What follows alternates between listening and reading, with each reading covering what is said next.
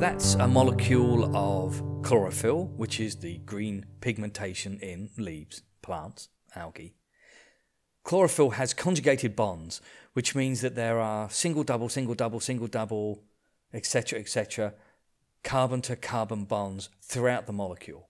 And what that means, if a molecule is conjugated, is that it will absorb visible light.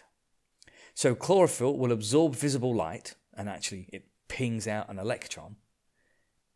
6 carbon dioxide and 6 water molecules can be combined to form C6H12O6, which is glucose, and glucose is the building block for cellulose and starch, other main components of plants, and oxygen, the oxygen that we breathe.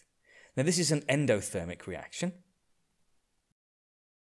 and this is a most excellent way for carbon dioxide to be removed from the atmosphere.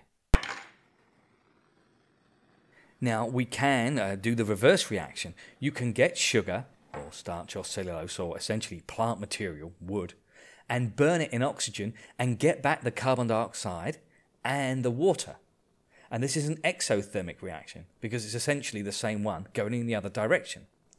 So you have stored sunlight energy in the C6H12O6, in the glucose, and later on you can release it when you burn it. Now your bodies use glucose as fuel, but there's no flames. It's a slower sort of combustion, if you will, respiration, which is a flame-free way to get energy from glucose.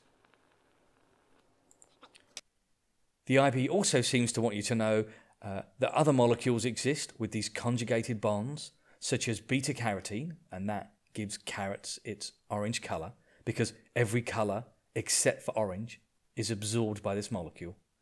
And there's trinitrotoluene, that's an explosive, that has conjugated double bonds as well. And these actually extend into the NO2 groups, but that's beyond the IB. And that has a colour, it's light yellow.